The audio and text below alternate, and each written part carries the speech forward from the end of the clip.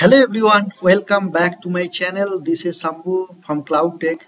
Today I will talk about AWS SAM like serverless application model. I will talk about how we can configure in CLI and some of the basic command how we can utilize that SAM CLI in our Windows system. Basically, I will talk about that. So before that, what we need to do, we need to install the SAM CLI module in our Windows system. So let me show you that how we can install that.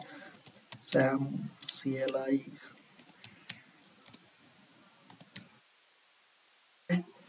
So if you click on here, basically it's a serverless application model, right? So if you go down here, multiple option is there that we can install this SAM CLI either is a Linux. If you want to install it in Linux, then these are the steps we have to follow. And here all this thing, and then we have to unzip and then we have to do these other step. Okay. And if you want to install that SAML in Mac, then we have to follow these are the option here. Multiple option is there. We can follow as per your Mac version. Okay, our user. Okay, guys.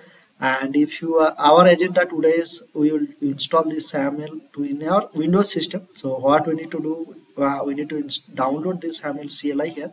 So let's click on the download button. Don't worry guys, I will give this all the link to this video description for your reference. Okay guys, so this is how in these three platform we can install. So every details is provided by AWS document. So now download in progress, and also I will talk about some of the command also. So first let's install this.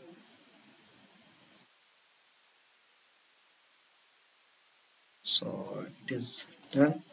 So let's like accept, click on next. So before installation, let me show you one thing here guys. So let me just quickly show you that one thing.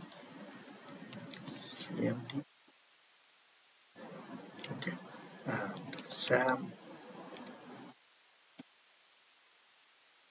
Don't have SAM right here. SAM is not recognized, right? So let us install now.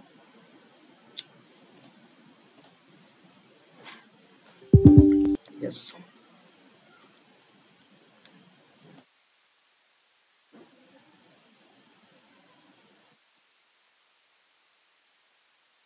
So installation in progress. Once it is done, then we are good to see that SAM in CLI in our local.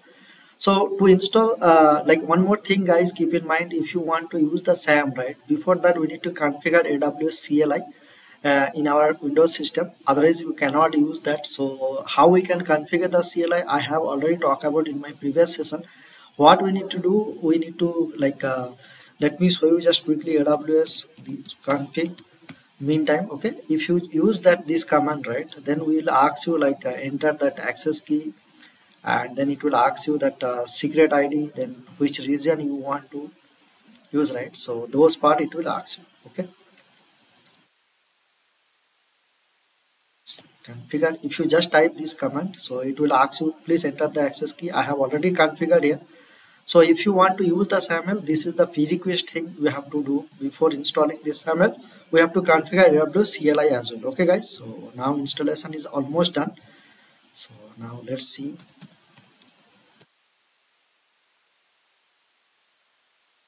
SAM will not recognize because this is not a new. So let us take one more time. Just CMD.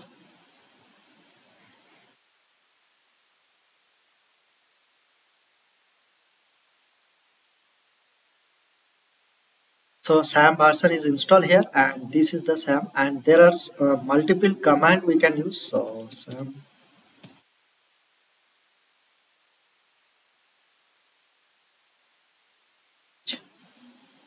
Then we can see which all commands. To start the SAM, basically get start SAM init. So this is the command will initialize that application. Okay guys, in my next subsequent video, I will talk about how we can create application by using this SAML, and then how we can see that application in that PyCharm, or then I will talk about more details on that. And this is the command we are going to use for like initializing our application, and there could be multiple option is there. Okay guys, multiple command. So let me just quickly show you that all the commands. SAM build is there, SAM delete, deploy, init, list, SAM list, and then we have SAM like logs is there, packages is there, public, sync, trials, and validation, right? There are multiple command. In my subsequent video I will talk about some of the command in deep details. Okay guys, so just quickly show you that if you just type sam list,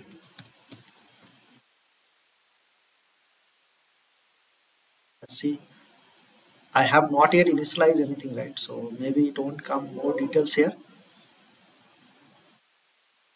And if you want, suppose sam logs, if you want to check the logs, you can check the logs.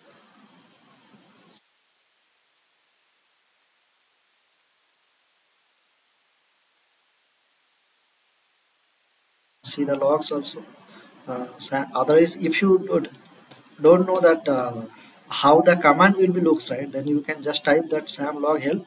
Then here we can see like what all option is required: sam log stack name, and then stack, if you have any function, then function name, something like the sam log hyphen hyphen stack name my stack. But now we don't have any stack also, so we cannot check this log for the particular stack. In my next subsequent video I will show you this all the deep details. Okay, so today our agenda just how we can install and how we can check that sam in our Windows system.